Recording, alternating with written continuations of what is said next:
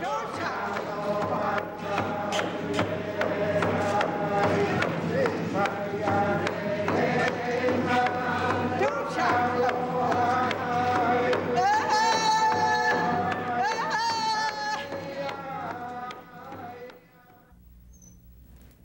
and Happy New Year. Welcome to Tamapta. I'm Debbie Gordon-Rubin.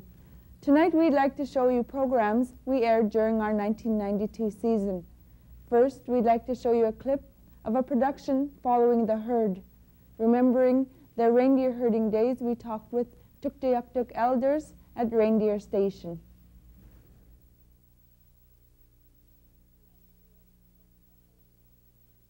What was the idea when the herding was when the reindeer were first brought over? Was it to create employment or to bring food into this area, or what was the objective? Originally, in the late 1920s, it was because the caribou migration stopped coming into the Western Arctic. Yeah. This was the reason they roughly herd from Alaska. Because for some inexplicable reason, the caribou stopped migrating into this area. There was real need for meat. There's absolutely no caribous at the time. Yeah, that's why they bring the herd in. You can say now, 60 years later, the caribou have come back too. Yeah. They change their migratory routes for some reason. Oh yes, they do a lot in here. And the other reason for it was because reindeer are semi-domesticated. You can't control their movements. No. You can control the movements of reindeer being semi-domesticated. You can't control the movements of the caribou. No, that's for sure. So that idea is still valid. So in what way did the whole operation fall through, in a sense, in that there wasn't enough people buying the meat once it was They here? hadn't developed an outside market for it, you could say. Okay. They weren't sending any out of the territories. But basically the idea was sound. It's still a sound idea with modern marketing methods. Or Kaya wage income? maniyo pa kung nilaki yun manana na reaktok to adulo ang reaktok adulo na liagok Inuvialuit pizzeria pa.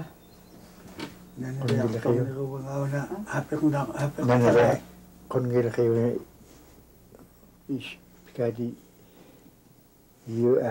you expect to come, you got a reindeer there, huh? Oh, there's no problem. I think I choose reindeer in the herding, yeah. Got you come from there, you got it there, huh? And myself, you know, I make a mistake, I give up, huh? Ano sa pwede na? Diamond. Diamond na. Sabi ako. Oo, sa pera ko na reaktor na lilikun. Diamond na ito, awang namin, mga ito kakit kamati ko kung hindi sa kaya kablo tayo. Yeah. Kahit kaktati ko. Kabang nga. Kat kabang nga, kemen diya. See, you asked a question, I'll answer, because this is what they're talking about right now. It couldn't compete with trapping because trapping prices were good. So these herders were brought from Cambridge Bay District. A lot of them were brought from the east. They weren't hunters and trappers from this area. Unami, Unami. ilvin mi bingan kimila papidali ko nilisabti ba Kameraaktaan kan nilang kama. Inaktamika, takuminakta. Tagang naktamik. Kameraaktaan kan miningan nga mawap ko. Kan naalam. Kamilo samdigil sawag samdigil piyam ya. Aglaw tibaga. Aglamak. Aglaw ko yun dito. Aglaw dito. suruhan na kayo pa. Kami dilangit naluyog ya. Tama ni nga pagkalama. Tigungap ko, kunwit, kanilug, daang mapulog ito mo rin. Tigumakalo. Kunwit, ilan malakoto ya. Kunwit ilan na? Ya, kulati. Malakoto ya. Kunwit siyang malaktok doon. Pakalang tumok. Tapos ngalin. Aglak ko tarangan, aglak pagka.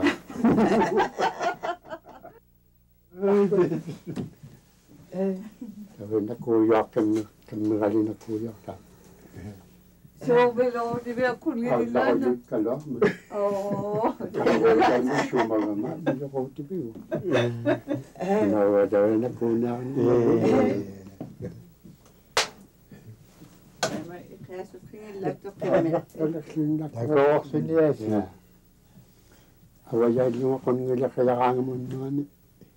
Sinik tilungal yana kon ngaka de bagay. Sinadak In February of '92, 2 Greenland dog sledders from Connaught, Greenland, traveled through the Northwest Passage on their way to Alaska and back home to Greenland. They were studying the life and language dialects of the Inuit and where it is at today. We talked with them about their journey.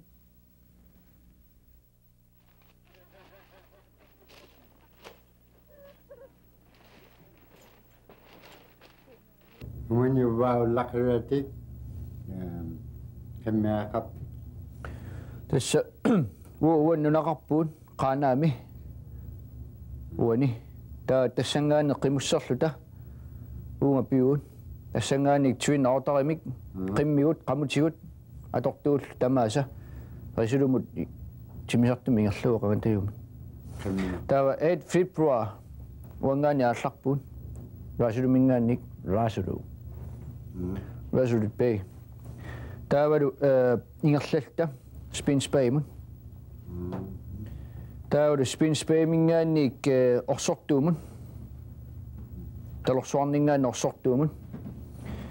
orsortuumingaannik Cambridge Baymut eqaluttuutsiamun eqaluttuutsiamingaanni qorlortumut Coppermine qorlortumingaannik unaungaqqullu samuuna paalutumun paalutumingaannik spauuna hunikarta maana tuyuartuumun uangaannik naasulumingaannik uunga imma 3,500 kilometer missaanippoq taanna ingerluarput 2.5 months 2.5 months tawa qamutigut usisarput ma 1,000 pound aallaragatta illuqarfimmingaannik mangaani aallaragatta uangaani ama 1,000 pound qimminerisassaa qimeqqutissuanikkamik Rasulumi Spins Bay Cambridge Bay paaluto tigusaratsi qimminerissaai taavalu usiliuteriarlui aallartarpuun taava 1,000 pound missaano qimaatigut taanungukkiartortar fuel taquassat tupeq siingitsorpassuullallat taavalu maanna unga piuun 2.5 months Rasulmingaanni ingersimalta taava tassangaannik aqaguagu Wednesday qaartuimi ingerlassuut imma 10 days taavalu qaartuimingaanni puan paaluamut imma 11 days taava imma tassangaanni maa ingerlaumaarpu nalua. My government pay our trip to visit Inuit in Canada and Alaska. We want to make a bridge between Inuit Greenland and Canada, Alaska, and in our trip. And in the villages, we visiting Inuit and in the hall and eating and from dancing and do many things. And we have show from Greenland, and we have show our clothes to the people. And we talk to Inuvialuit, to the people here on the road, and we can understand them, and we can talk to them, and we eat together, and we get a lot of fish and meat to our dog on the road. It's very, very nice trip, and very nice people, and we meet Inuit people.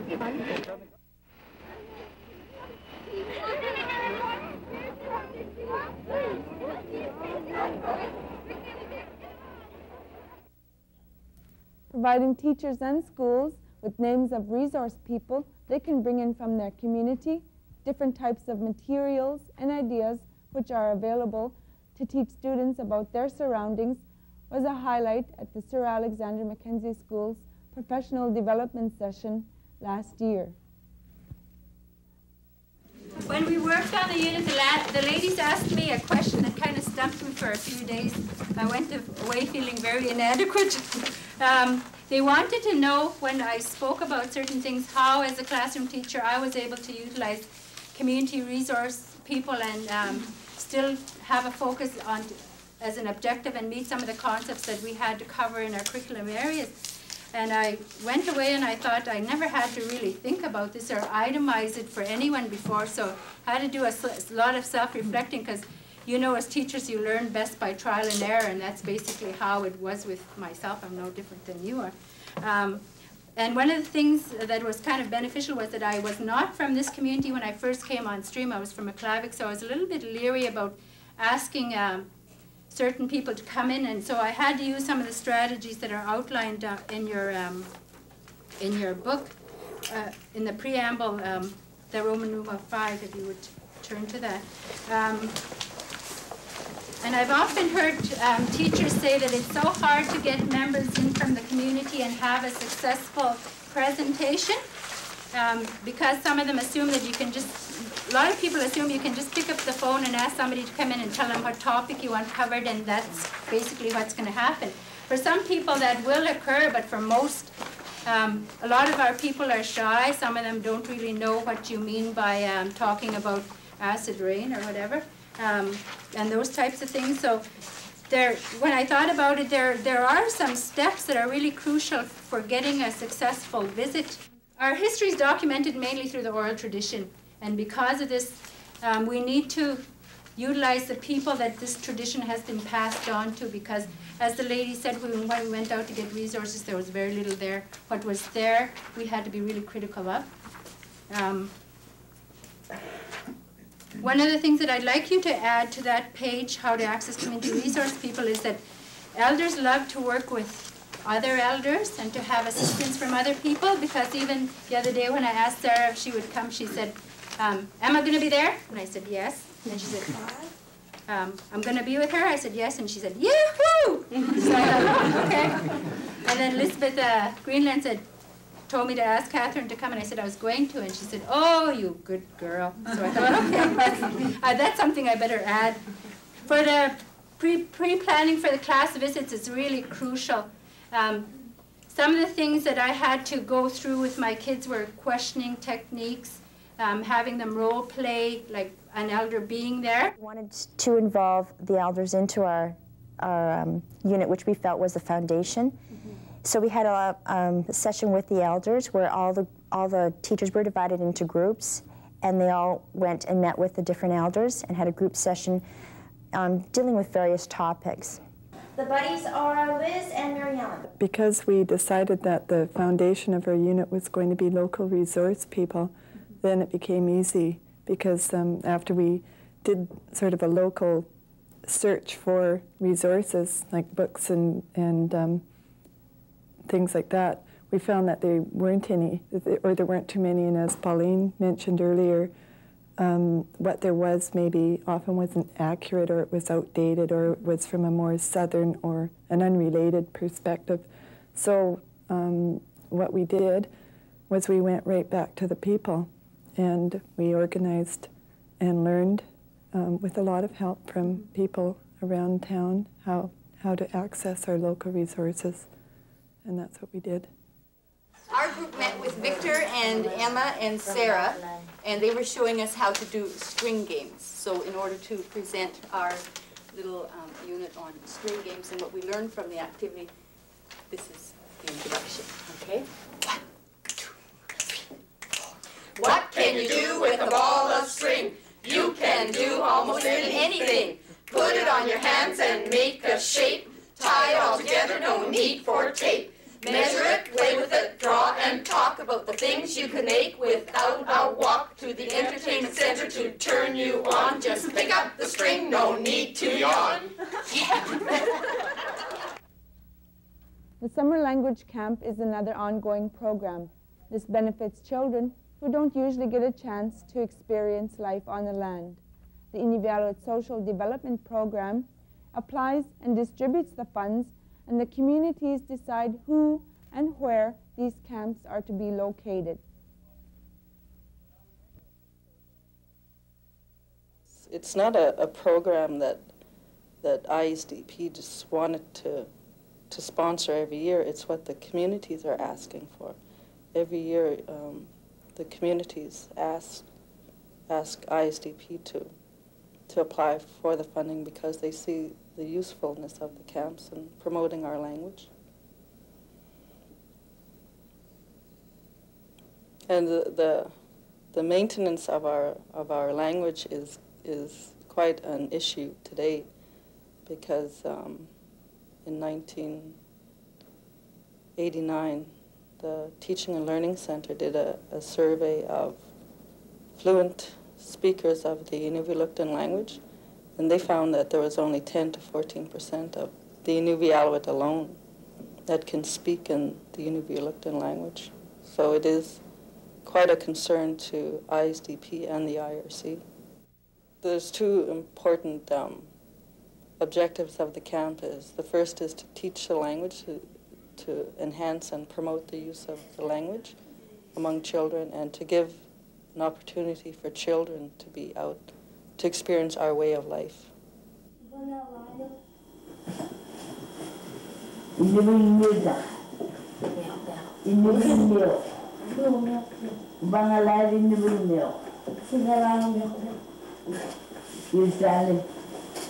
Family,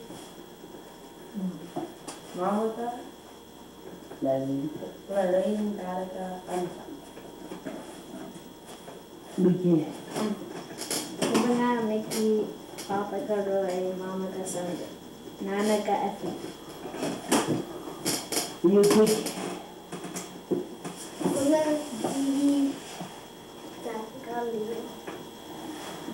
Wally.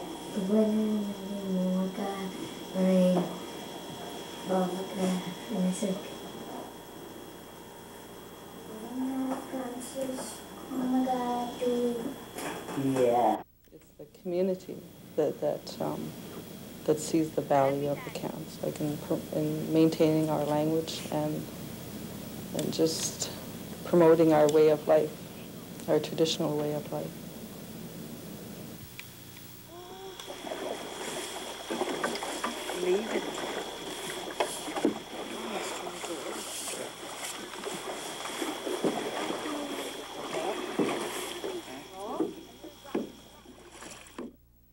In this Western Arctic region, springtime is jamboree time.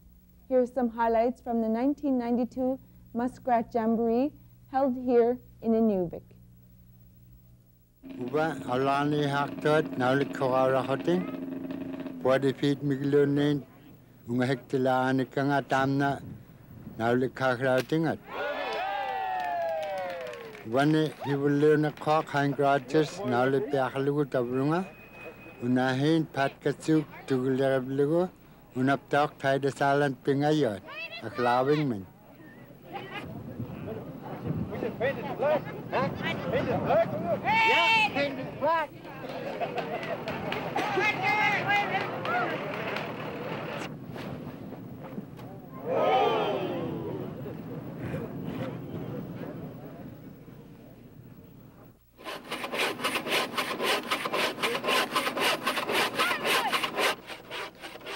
Wani angutini ulak karamata, he will learn a clock, Gordy Kasuk. When I hate to go Hank Rogers, Pingayot Ahin William Day. 4709. Angutini Nitilio Karamata, Upakta Hulu, Takto on a cotton, Jabrahin in the Cocahotin.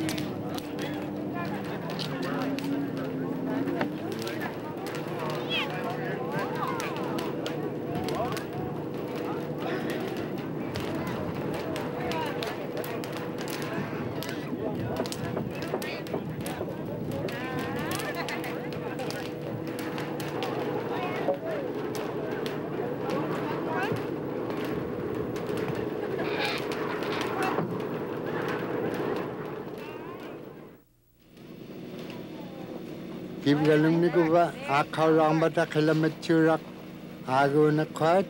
Kuba hibulagan ni kangat Esther McLeod. Ahen tugula blugu Lulu Lorraine. Pingayungan ni kangat ahen Marine Elias.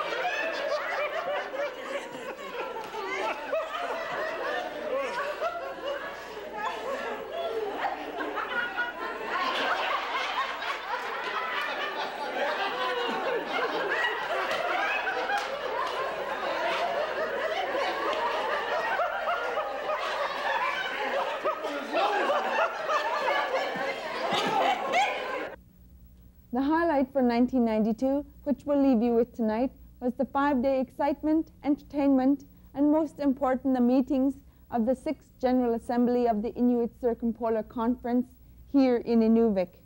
ICS, along with many other media crews, covered the day-to-day events.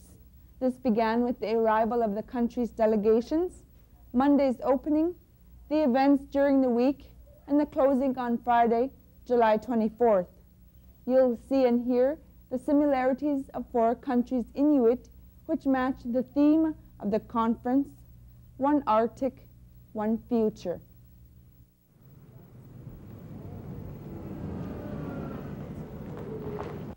$900 Makot Katilahakot, Kairot, Greenlandman, Alaskaman, Canada Milio, Makollo, Akraligarot, Reactorot, Halia Haratakaming Side Minaglan, Ukot, Agerit, Inuvialuit, Mane Pagalahugait, Ukot Tauk, Inuvialuit, Munahrekaming, Ukupak, Kamahupia Laktut, Katak Pauramata.